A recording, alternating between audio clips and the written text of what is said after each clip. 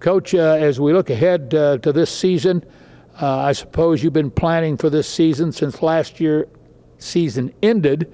What are your numbers going to look like, do you think, and where's your leadership at? We're going to have about 21 girls this year, which is quite a few less than we normally have, but we graduated 8 seniors last year, so we do have 4 returning lettermen coming back, so we're hoping to have some leadership out of those seniors and the other 2 underclassmen that have quite a bit of experience on varsity. How many of your kids, I know a lot of the coaches around, their kids are doing summer volleyball and playing in different places like at Hayes and stuff. Do your kids do that? We've gone to several things as a team, and I had lots of them play in club teams over the winter time too. So that makes it pretty busy if they're doing other sports, right? Yes, definitely. But it's a good experience. Anytime they can get on the court, I'm all for that. Do you have a feel for the Northwest Kansas League race for the teams? It seems like the coaches I've talked to in preparation for the season, they seem to think this league is pretty deep. Your thoughts? I agree with that. I think it'll be a pretty competitive league.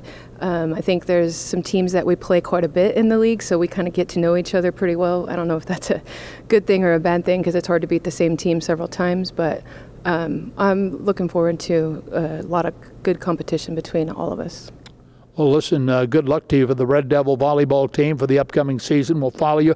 One thing I did want to ask you, the last couple of years, both the WKLL and the NWKL have had gone together for one big, huge league tournament. Now they're separated again this year. You like the separation, or did you like it together?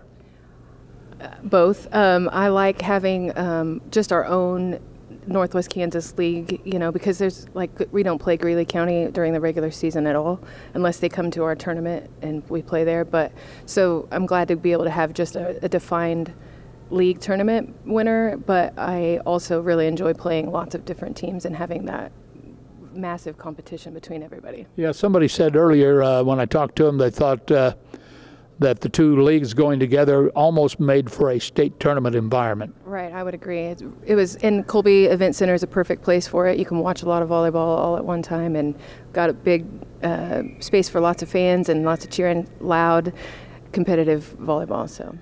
All right, listen, good luck to you. As this season rolls along, we'll be covering the Red Devil volleyball team. Thanks for your time. All right, thank you very much. Coach Fortin visiting with us, the head coach of the Red Devils in Oberlin. Brought to you by Farm Credit of Western Kansas, also Colby Community College, many businesses throughout the Oberlin community. Thanks for watching.